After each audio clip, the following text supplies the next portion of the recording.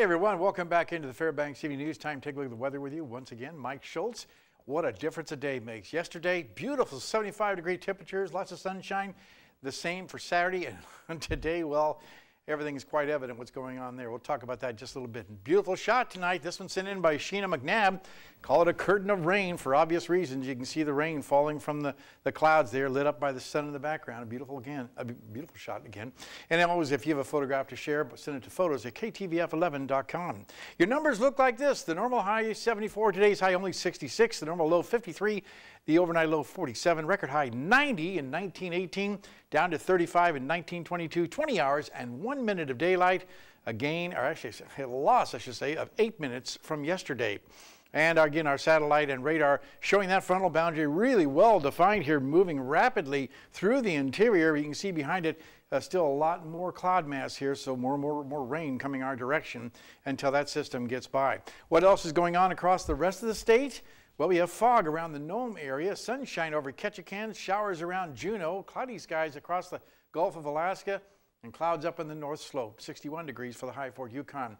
Lower 48 weather, not too bad out to the west. A few scattered afternoon showers there. The big news is all these storms that are really in line with the jet stream coming roaring down and then coming right back up again, all tied into this area of low pressure here, helping to ignite those storms. And a lot of hot temperatures down to the south too, near 100 degrees over most of Texas.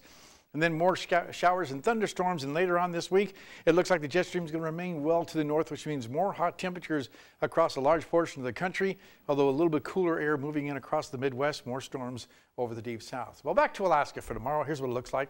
Cloudy skies in the northern sections at Barrow, showers or rain for Nome and Fort Yukon. Here in the interior, the rain should be ending or at least wrapping or winding down by afternoon for Healy, Delta Junction, and Fairbanks, while over southeast Alaska, we're looking at becoming partly cloudy skies, I should say, at Juneau and Ketchikan. 72 degrees at Ketchikan, not too bad.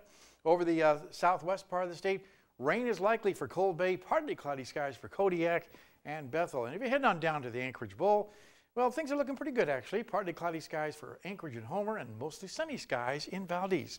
Okay, here's your forecast for the remainder of the night. It's going to be a sloppy one. 51 degrees, rainy throughout the night, and the winds should be dying down by later on this evening. Now, tomorrow's forecast, periods of rain will be expected right on into the evening hours, then slowly tapering off, 63 degrees. And the extended forecast, you see temperatures once again struggling to get near that 70-degree mark until about Sunday. And off and on, we'll have showers on Wednesday and Friday, but nothing really heavy expected. And like I said, the good news earlier is we were looking at a lot of rainfall coming down in a short period of time, so the rivers might rise a little bit, but for the most part, not nearly as bad as it has been over the last part of the month.